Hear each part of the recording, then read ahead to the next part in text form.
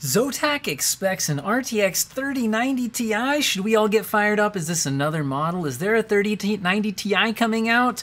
Well, if you see headlines like this, and I might even do that for this video, because, you know, it's eye-grabbing or whatever. I looked into what are the details here if you start seeing these rumors or people talking about this, and to me this doesn't look like a whole heck of a lot. So what's going on here is that in the Zotac Firestorm overclocking utility, there's some references to a 3090 Ti.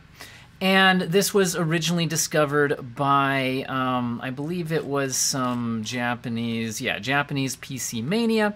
I'll link, I'll have that link here to this tweet. That's where we're seeing this.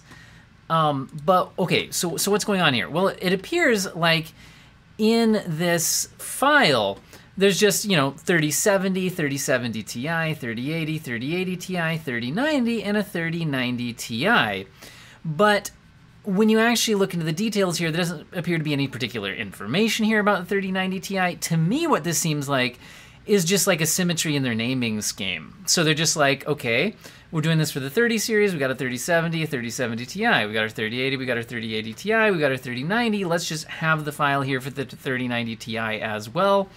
I don't think this is by any means convincing evidence that there is going to be a 3090 Ti. Now, I'm also not saying that there isn't going to be one.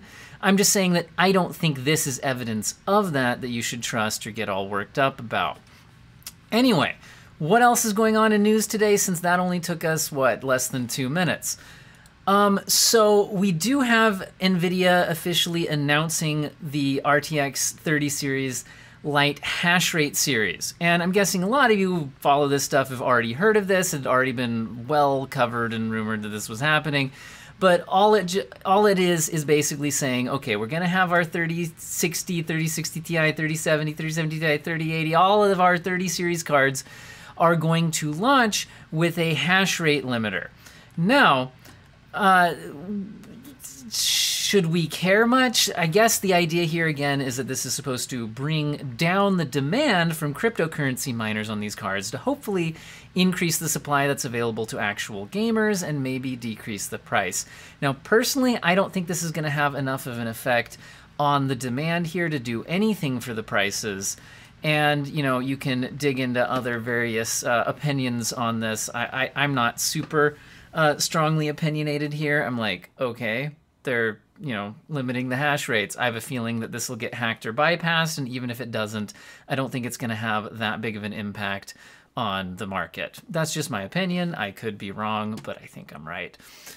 Okay, other news. There's a leak from Patrick Schur, who leaks a lot of tech stuff and has a fairly good track record from at least the ones that I've followed.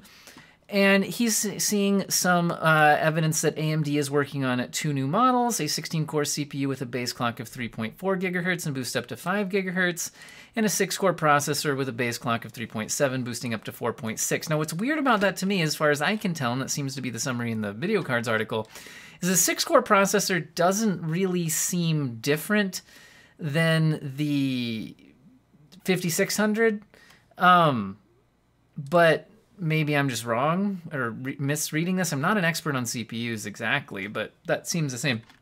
Now, this one, the 16-core part, does seem to be 100 megahertz boost beyond where the 5950 XT goes.